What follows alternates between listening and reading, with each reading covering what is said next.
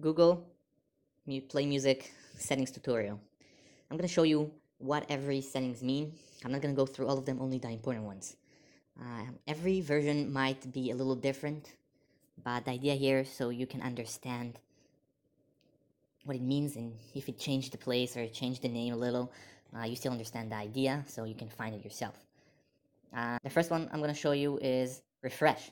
The refresh does is that will sometimes if you change something or you updated your payment method, something doesn't work, refresh will refresh your library. So if something doesn't work, refresh is the solution for that. The next option is improve your recommendations. As you know, Google recommended music based on stuff you already, songs you already listen to, and all kinds of that. If you want to improve that recommendations, you should go to here and just choose the genres you like, and you can also choose which kind of bands or artists you like, and he will give you better recommendation based on that. The next option is manage your devices. You can have multiple devices using the same account. You can deactivate some of your devices. Let's say you lost a device, you don't want to use that anymore. You can deactivate it through here.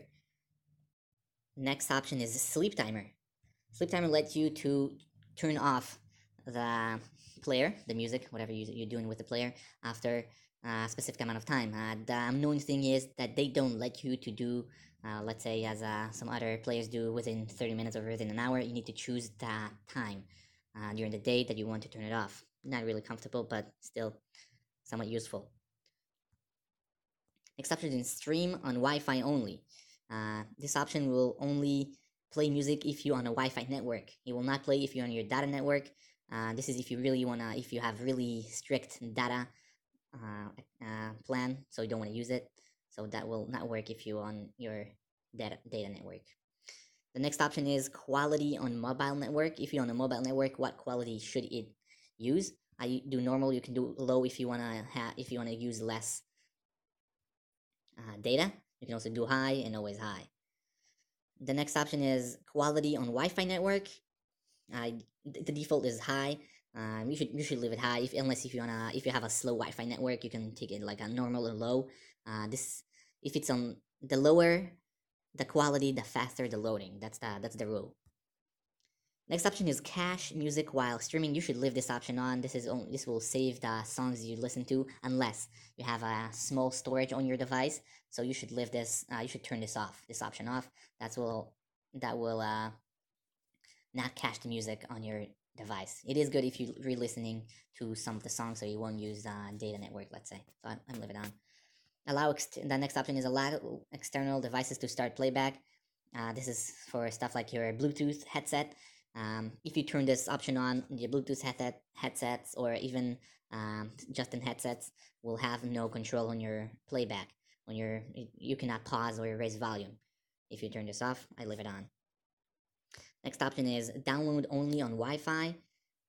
If you turn this off, it will also download music on your mobile network on your data plan. You really recommend turn this on so it won't use your data plan. As you know, you can download stuff. You can download music on your phone if you have a monthly subscription. And I always turn this option on so you won't use my data plan. That can be a lot of data.